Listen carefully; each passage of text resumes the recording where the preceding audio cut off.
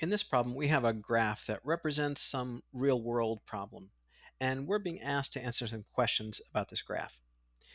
In this case, there's a pond, and water's being added to the pond. So they've plotted here the time that the water's been running and how many liters in the pond. So here's time down at the bottom.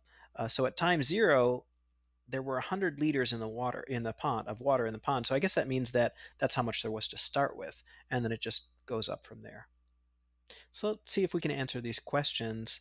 A says, how much does the amount of water increase for each hour that the water is added? Well, if at 0, time 0, I'm at 100. Let's see where we're at time 1. That's 400. So the difference there is 300. So it looks like it went up 300 in that first hour. Let's just check the second hour too. So at the end of hour 2, it's at 700, and it started at 4 at the end of hour 1. So that's a 300 increase as well. So it looks like every single hour it's going up by 300. So that's 300.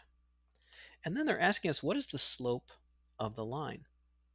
Well, and the slope of the line is the relationship of the change in the y, so how much it's going up or down, to the relationship of the change in x. So really, you can think of this as change in y over change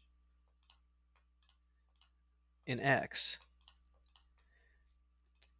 In this case, that is 300 that it went up for the y over 1 hour that went by for x. So the slope here is 300.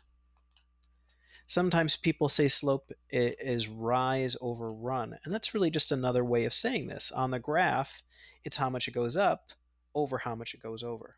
In this case, that is 300 over 1, or just 300.